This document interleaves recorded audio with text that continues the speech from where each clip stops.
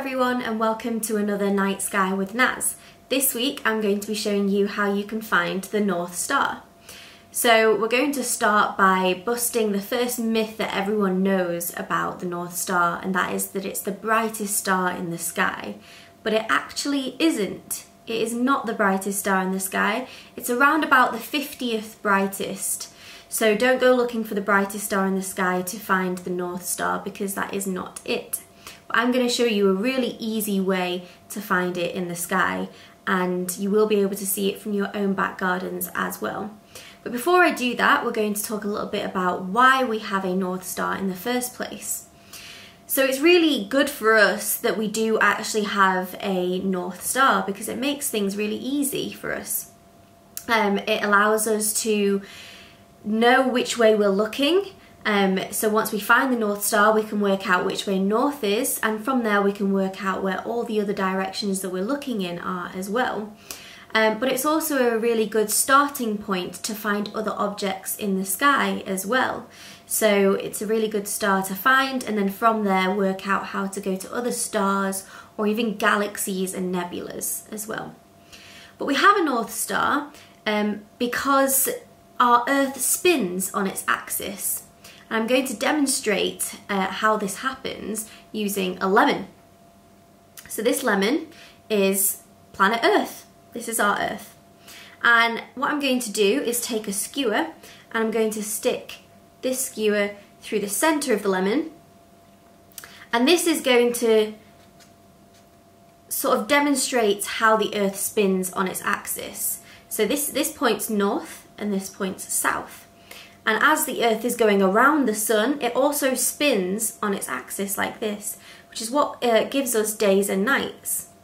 But as it's doing this, you can see that if you're looking at a star up here, it wouldn't appear to move at all.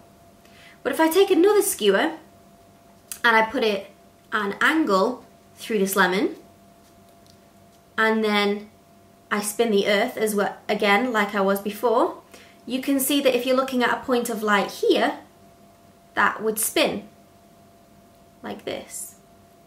So because the North Star is directly above the north point on our planet, it doesn't actually appear to move in the sky.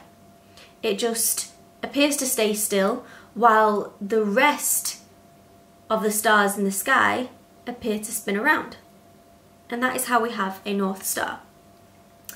So we're going to go on to how you can find the North Star from your own back garden, and that is by first looking for a shape that you've all probably heard of or might have even seen in the sky, called the Big Dipper or the Plough. So the Big Dipper or the Plough kind of looks like a pan shape in the sky, and I'm going to show you what that looks like.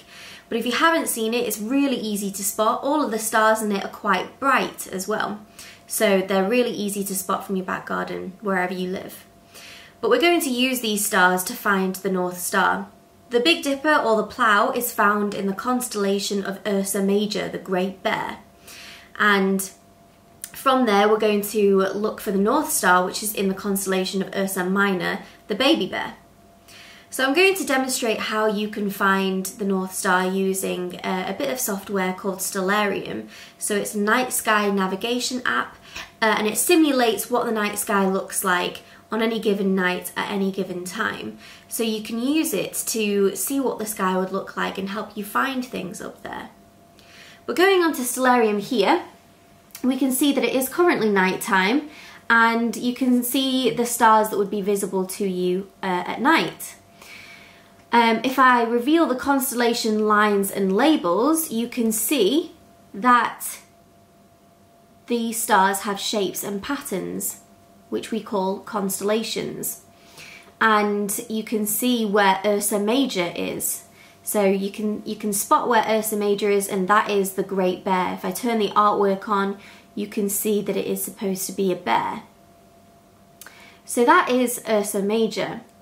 But if we zoom in a little bit on Ursa Major, you'll see that we're actually going to focus on the part that makes up the Big Dipper, or the Plough, as we call it.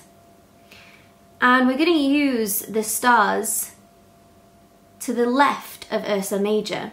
We're going to start at the tail of the bear, and we're going to draw a line through the tail of the bear and into half of his body. So we're going to draw this line in this pan shape, starting from the tail of the bear. So we're going through the pan handle, into the pan itself, and eventually to the last 2 stars on the edge, on the right hand edge of the pan. So this is what we call the Big Dipper or the plough, and it's really big and really easy to spot in the sky. Once you've found that, like I said, draw this line through the pan handle, into the pan itself, and eventually to the last 2 stars on the right hand edge of the pan. And then you're going to keep going with that line in a straight line into the sky. And the next bright star that you get to, the next brightest star that you get to, that star there is our North Star. So its real name is Polaris, but it's more commonly known as the North Star. But that is how you find the North Star. All of the other stars in the sky appear to spin around this one star. So there you have it, that is how you find the North Star in the sky. So like I said, you can spot it from your back garden, so get out there when you have a clear night, take an adult with you if you're going out at night, and try and spot the North Star in the sky. I hope you have some clear skies and happy observing!